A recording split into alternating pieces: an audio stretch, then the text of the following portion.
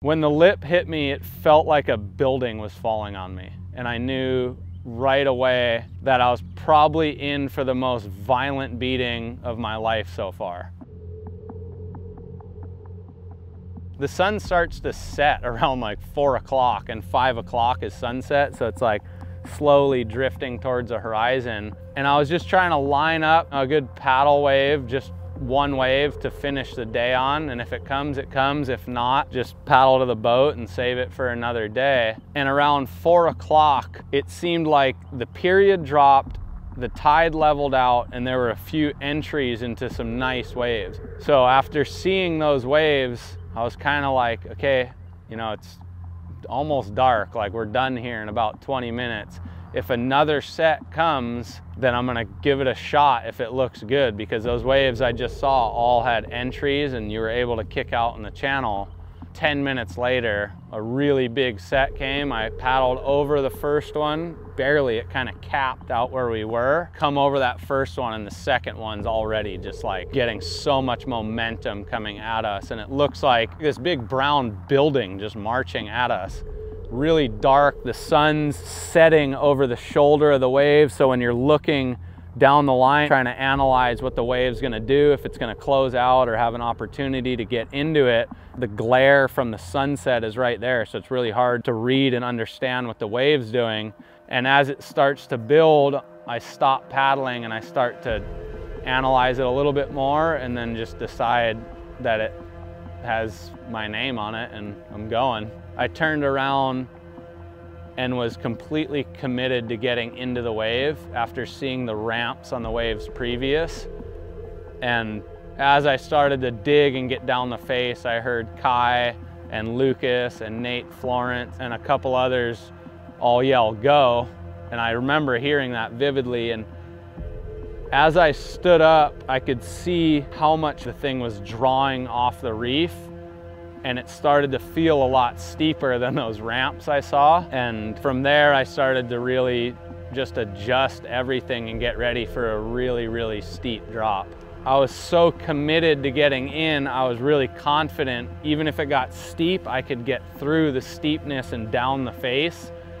And then it got overly steep and went beyond vertical, and my board is in the air, and I started to correct my line a little bit. I was trying to get a little bit of an angle, so if I go in the air, maybe I land and I'm projecting down the face and down the line a little bit to cut some of the distance off. I felt like I actually had enough momentum to go into the air with a lift and be able to bring the board down and control it and ride out of it. As the board corrected and started coming down the face, I was trying to pull it with my feet, and I just couldn't hang on. It was just like an absolute nightmare after that. I fell onto my back and I didn't penetrate at all. It felt like I just slid on my back and basically slid right to the apex of where the wave was loading up and the lip was going. And it felt like it landed straight on me. Everything that could happen in a really bad fall underwater was going on. It felt like I went to like the 10th dimension underwater. It was so violent and turbulent, going from deep to shallow to just, you know, my feet hitting my side, my arms hitting my back.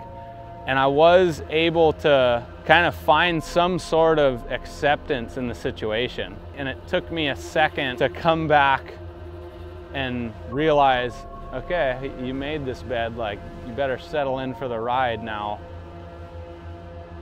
I still felt really calm in like slowly reaching up, finding my pull cord, realizing it's, you know, the one on the right side, recognizing that I want to pull it up to ignite both cartridges and create the max amount of air in my vest, and the rest will go out the auto deflate valve. And I remember consciously thinking of that and then just settling in for the ride, trying not to waste any oxygen. When I popped up, I couldn't see the next wave yet, and I just couldn't gauge my distance, and the wave was blurry and I was seeing 2 peaks even though it was 1. And that's when I felt completely different than any other beating I've had in my life. I wasn't panicked because I still felt mentally good. Yeah, my vision was kind of gone, but my brain was still firing really quickly. Like, okay, I need to get out as much CO2 that I had built up out of my body real quick and get a quick breath in before I go on another really bad ride. I remember being underwater on the second wave and knowing like, okay, this is really bad. I can't see that well and I'm getting fucking pounded for the second wave here. So if that jet ski is gonna be there, I need this board close so I'm not dealing with trying to reel that in and get on the sled. So before I surfaced on the second wave, I started to reel in my leash as I was coming up swimming. So the board was a little bit closer to me right when I surfaced, and I was able to quickly get set up. And as the jet ski was coming in, I was still seeing double, and I couldn't gauge if he was coming on my left or my right, but I could hear him coming. And then I was able to find the sled, try to pull myself up, and I could just see like a blurry third wave that looked gigantic too. And as I got on the sled, I got like one pull up with my right arm, and he started to have to turn away from the wave, and the board caught between my legs because it was so long and I just couldn't hang on. I gave it like as much as I could, and then I felt the board kind of go between my legs, and then it ripped my ankle, and then I just stretched my arm out pretty far and literally fell off the sled right into the third wave.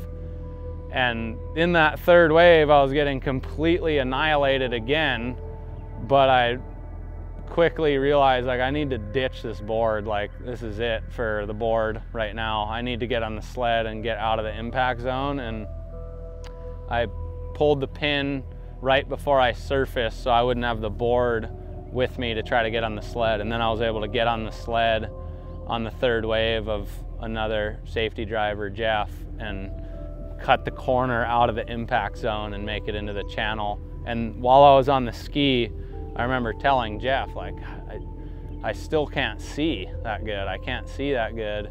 And about a minute later, I started to have good vision and things started to come back, and went through a baseline concussion test on the ski right there.